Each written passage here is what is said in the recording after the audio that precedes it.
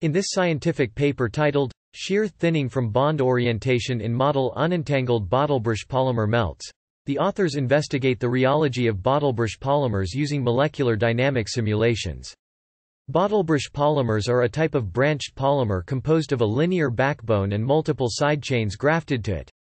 The architecture of bottlebrush polymers is characterized by the length of the backbone, the length of the side chains, and the spacing between the side chains.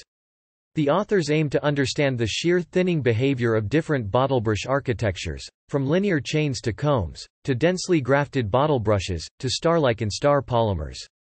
The introduction begins by highlighting the challenges in controlling the rheology of molecular brushes due to their complex length scales and relaxation processes. The authors emphasize the importance of understanding the molecular conformation of bottlebrush polymers during flow, which is difficult to directly observe experimentally. Therefore, they employ molecular dynamics simulations to gain insights into the shear thinning behavior and molecular alignment of different bottlebrush architectures. The authors discuss the influence of the architectural parameters on the shape and size of bottlebrush polymers.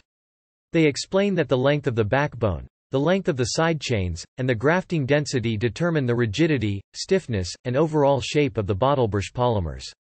Different architectural compositions lead to tunable mechanical and thermal properties of bottlebrushes, making them suitable for various applications in fields such as biomedical sciences, soft robotics, adhesives, and sensors.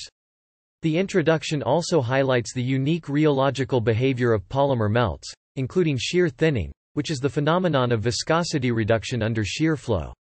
The authors note that shear thinning in branched polymers is governed by multiple length scales and relaxation times, resulting in complex rheology that is not easily predictable based on molecular architecture. They emphasize the challenges in synthesizing and characterizing branched polymers, which necessitate computational studies to gain insights into their flow properties. The authors provide an overview of previous experimental and computational studies on the rheological properties of bottlebrush polymers, including their viscoelasticity, shear-induced crystallinity, and shear thinning behavior. They mention how these studies have shed light on the effects of architectural parameters on the melt rheology of bottle brushes, including the relaxations of side chains and backbones, the increase in zero shear viscosity with backbone length, and the transition from star-like to bottlebrush-like structures. The introduction concludes by highlighting the remaining challenges in experimentally observing the molecular orientation of bottlebrushes during flow. The authors emphasize the importance of computational studies in precisely determining the architectural and shape effects of bottlebrush polymers on their flow properties. They state that their simulations provide molecular insights into the bond and chain configuration changes under shear flow, which are crucial for predicting and controlling the rheology of bottlebrush polymer melts in different architectural regimes.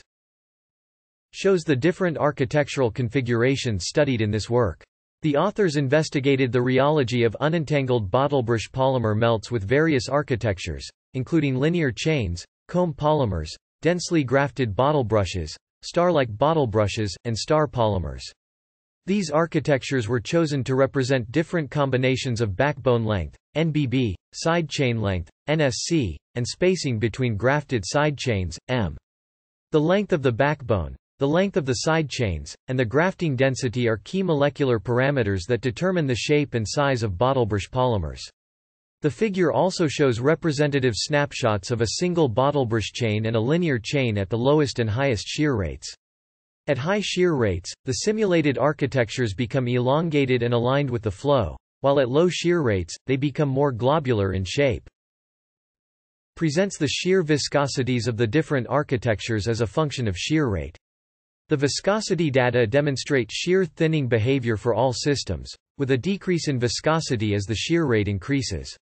The authors fit the data with an exponential model, eta equals kgn-1, where eta is the viscosity, g is the shear rate, k is the flow consistency index, and n is the shear thinning exponent.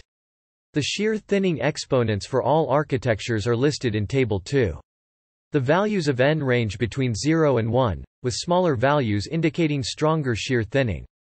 Linear chains exhibit the strongest shear thinning behavior, while densely grafted bottlebrushes show the weakest shear thinning. This observation suggests that the packing of side chains in densely grafted bottlebrushes prevents their alignment with the flow direction, leading to reduced shear thinning. Demonstrates the correlation between the predicted value of bond orientation at high shear rate, A, and the shear thinning exponent, n. The inverse linear relation between A and n indicates that the shear thinning increases when the bonds align more with the flow. Displays the radius of gyration and the diagonal components of the gyration tensor as a function of shear rate. The radius of gyration squared, Rg2, is calculated as the trace of the gyration tensor and represents the overall size and shape of the polymer chains. The x component of the gyration tensor, Gxx, represents the extension of the chains in the shear direction, while the y and z components, Gyy and Gzz, represent the compression of the chains in the gradient and vorticity directions, respectively. The data show that all architectures exhibit an extension in the flow direction and compression in the gradient and vorticity directions as the shear rate increases. Linear chains show the highest increase in Rg2 and Gxx, while star polymers show the lowest increase. The compression along the vorticity direction, indicated by the decrease in Gzz, is more prominent for linear chains. Overall, the conformational changes observed in the gyration tensor components are consistent with the shear thinning behavior of the different architectures. Presents the Spearman correlation coefficient between different parameters. The correlation matrix shows the correlations between the shape parameters and the viscosity, as well as the correlations between the shape parameters themselves. The red block in the middle of the map corresponds to high correlations among the shape parameters derived from the gyration tensor eigenvalues. The data indicate that the shape parameters derived from the gyration tensor do not strongly correlate with shear thinning behavior. In contrast, the bond orientation parameter, P2, shows a strong negative correlation with viscosity, indicating that the alignment of individual bonds with the flow direction is the key factor influencing shear thinning in the different architectures. The study investigates the shear thinning behavior of unentangled bottlebrush polymer melts with varying architectures, including linear chains, combs, densely grafted bottle brushes, and star-like and star polymers. The authors use molecular dynamic simulations to analyze the shape and orientation of the bottle brushes during steady-state flow. They find that shear thinning is influenced by the orientation of individual bonds rather than the overall molecular alignment. Densely grafted bottle brushes exhibit the least shear thinning due to the packing of side chains preventing alignment with the flow.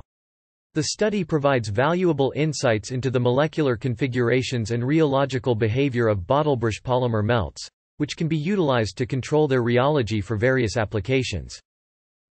If you are an author or copyright holder for the work presented in this video and you have any issue with the existence or contents of this video, please let me know.